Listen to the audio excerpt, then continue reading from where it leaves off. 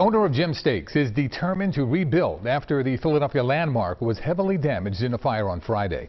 Today, Eyewitness News got an inside look at the now boarded up restaurant. The fire left a lot of debris inside. There's broken glass to clean up and cherished memories to restore. Eyewitness News reporter Jasmine Payoute says other neighborhood businesses are also feeling the pain of the fire at Jim's. The line usually wraps around the corner, but now barricades block people from getting in.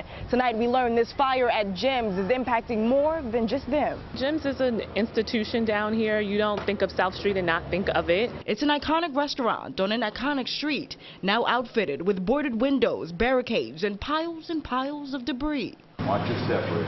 Monday, Eyewitness News took a back seat as the owner of Jim Steaks on South Street walked into this cheesesteak staple for the first time since a fire tore through it Friday. We'll go through the building. We'll see, how devastatingly bad it is, because as you can see from the back, that we got the roof is caved in. The fire marshal says the devastation is the result of electrical wiring. The only thing not in ashes, pieces of autographed history mounted on the wall. I have like so many Bon Jovi signatures and pictures. Yeah. Like I have a whole Bon Jovi file. They just keep coming in and signing. While not everything was a total loss, the fire put 33 employees out of work and also brought soot, smoke, and water damage to the next door Ice Gallery. It's real gut punch. The loss of two iconic businesses is, really impactful to our business community, and they're really important for South Street. For some business owners like Janae Robinson-Dean, this fire is just a continuation of an unsavory summer on South Street.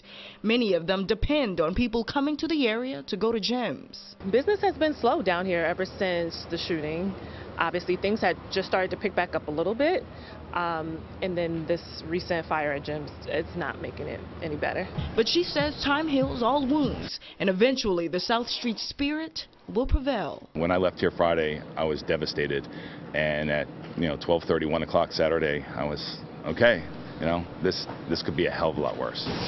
We will do our best to get back to you as soon as we can. City inspectors say the building is structurally sound, and the owner hopes to have cheesesteaks back on the grill by Memorial Day 2023. On South Street, Jasmine Payoute, CBS 3 Eyewitness News.